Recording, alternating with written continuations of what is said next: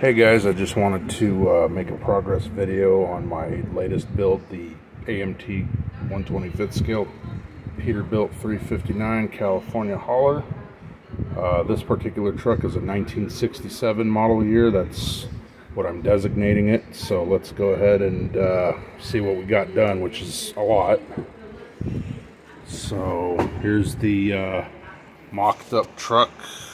And as you can see here, here's the oops, I dropped her. Here's the Detroit Diesel 8V71 engine that will go in it. I painted mine white. Most people would paint it Alpine green because that's what most Detroits were painted back then. But anyway, since during that era, the engines, all three engine manufacturers were pretty much painting their engines white. I was basically researching, and it was to better detect engine leaks.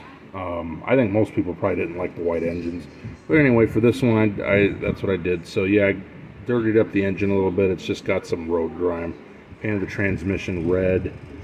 Unfortunately, my kit was missing the alternator and the drive belt for the air compressor, so I had to take those parts from the other Peterbilt 359 kit that I have in my stash, which is the first generation of this California hauler series. So the engine's pretty much buttoned up. The exhaust manifolds I painted in a rustic matte pink. From what I've seen, a lot of the manufacturers were painting when their engines were being built, they were painting their exhaust manifolds in this flat pink color. So that's what I was trying to duplicate here. I think it looks pretty good. I got the filters painted today, so the engine's pretty much buttoned up. Next step is to drop it into the frame, so like you've heard before, in frame. So alright, and then here's the intake pipe. There's the it was chrome, so I primered it and I got it painted in a metallic aluminum. I did the elbow right there, the connector, in a flat black because it's rubber. And of course that top piece there, that goes on top of the blower. So alright, now let's get to the truck. So the color that I used is Rust-Oleum's Lagoon Blue, gloss Lagoon Blue. Since it's a 1960s, late 60s truck, I wanted to really go for a color that was more common back then. I did it with the stripes there. I used the Tim Archibald Trucking and Midnight Rider decals on it.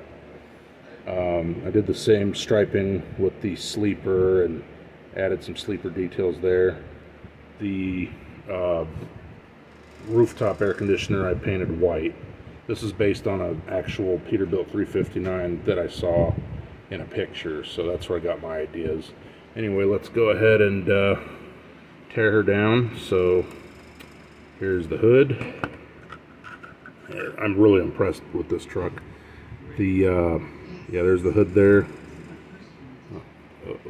Anyway, yeah, so there's the hood. It came out pretty well. We got the markers on there. There's your headlamps. Yeah, the decals went on pretty well. I did have to fight with them for a little bit, but eventually I got them the way I wanted. So alright, so it's the hood. Let's go ahead and remove the sleeper here. And I got the sleeper done. Now, I did have an issue with some cracking in the paint, but you're not going to see it. As you can see, as I take it away from the light, you can't even tell. So I'm not worried about it at all. It's the back of the sleeper. From afar, it looks pretty nice. So yeah, that's the sleeper. There's the AC duct there, and the little roof hatch. I like the decals. I colored the steps in with a silver marker. So, all right, there's the sleeper. I did not paint the bed because you're not going to see it anyway. So I figured just throw it in there. What the hell? All right, so here's the cab, and the cab came out very nice. The decals laid down nicely. Everything fit very well. No major issues at all. There's a close-up of the rooftop AC. There's your marker lights. And there's the firewall detail. and the floorboard there. There's your lube refiner. Let's go ahead and show off that interior.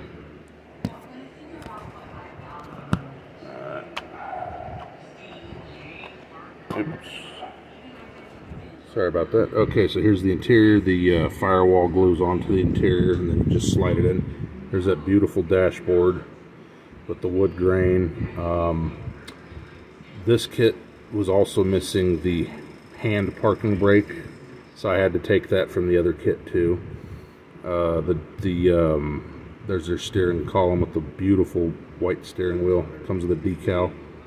The decals lay on pretty nice. I did have to use some setting solution several times to get a couple of them to really go down, but nonetheless, everything looks good. The door panels and the rest of the wall is semi-gloss black to give it that black leather look, and then the very top door panel inserts, I painted a nutmeg color to give it that leather brown. I will run a coat of gloss over them. It was a flat coat. So yeah, that's the dash, same color as the truck. Floorboard I did in a flat black to give it that rubber matte look, and then you can see the pedals down there. Pedals were painted in metallic aluminum, metallic silver color. Okay, so that's that. Here's the chassis.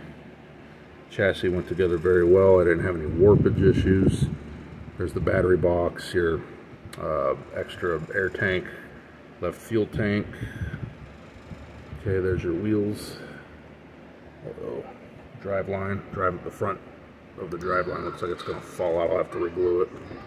It's been kind of bugging me. Anyway, I did some very minor weathering on the underside of the chassis there, because I figured, hey, I didn't want it to be showroom, so the guy cleans it, and so it's gonna, and it uses it to work, so it's gonna have a little bit of wear and some dirtiness. So yeah, I did some road grime weathering underneath. Like I said, this Peterbilt came out very well so far. It's been very easy. I've had very minimal issues. I used some stain and grease on the top of the fifth wheel to give it that lubrication look. That's probably not what people usually do. I'm kind of new at that. I plan on doing that to all my trucks. There's your mud flaps, and you can see your tail lights and your license plate. I got the platform with the diamond plating installed, and yeah, so that's the chassis for you. So yeah, next step now that I got all the major assemblies done is to get this thing buttoned up. From here on out, I'll get the engine in. Speaking of which, one thing that is keeping me from getting the interior permanent is the windshield panels. I can't seem to figure out how to get them to fit properly. I've tried both of them. I'm a little confused with them, but I'll get them figured out. The other glass, the door glass and the passenger lower glass pieces in, no problem. But yeah, I gotta get the windshield panels in before I can finally get the interior in, and then get the cab on permanently. So yeah, that's all the major work. You can see the radiator sitting there. There's the main fan belt. You got your exhaust piping and your lower cab filler pieces there. So yeah, so now the next step is just to get this all buttoned up slowly but surely. So that's the update video that I plan on putting out for this truck, and stay tuned for the slideshow video. Thanks for watching.